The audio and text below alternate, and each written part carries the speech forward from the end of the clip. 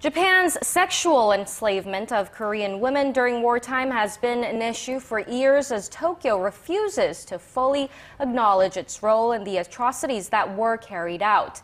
Along the way, many individuals have taken up the issue as a source of artistic inspiration. Our Yim Yoonhee joins us with the newest edition. Welcome, Yoonhee. Thank you for having me. So some artists have created paintings, statues and such, some of which I've brought into the studio, and all of these are to bring awareness to this issue. Now, amongst those tributes are also movies, and the most recently released movie has a very sad story about one of those victims, so take a look. Gwi-im spent most of her life in China. Now she's an old woman, but she's hiding a dark secret in her past, a secret about how she was taken from her home in Korea and ended up in a foreign country all by herself. Gwi-im was a sex slave taken by Japanese soldiers during the war, and she flashes back to her treacherous journey in the movie Tuning Fork. The issue of the sex slave grandmas is something everyone should know about, so this movie was created upon profound meaning. Gwi-im is played by actress Eo-ki, and her younger counterpart played by Iyul. And though it's been decades since the end of the war, Gwi-im is still stuck in China. She's desperate to get back to Korea, and the pain of her past is driving both her and her granddaughter, played by actress Cho-an, to the limits. In order to prevent such a tragic aspect of Korea's history from repeating itself, I thought about how I have to portray this so people will never forget.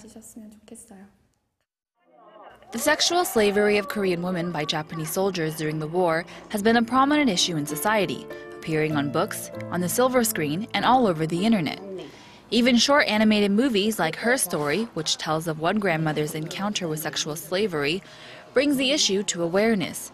It's movies like these and Tuning Fork that shed light on a dark past in hopes of healing the former victims and also to make sure it never happens again. And that last piece of animation, I think, are all ages allowed to watch that? Or is it just children? It's available on YouTube, so you can, but I mean, I must warn you, there are some graphic visuals there as well. But the whole short film is only about 11 minutes long, so very short. But it's very important that this kind of issue is brought into awareness as well, that it's really shown and not hidden under, I guess, the rug, you can say. And so amongst those, there are also cartoon exhibitions as well. And so actually, in fact, they're showing The Flower That Doesn't Wilt, which is a very big exhibition that they showed around the country, and it's going to be showing until the 11th of November at the Yeongju Culture and Art Center.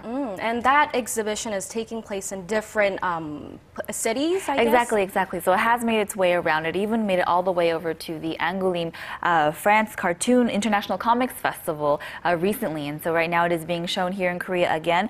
And so it features 14 different artists who have created various different comic series influenced or inspired by this issue of sexual slavery of the Korean women.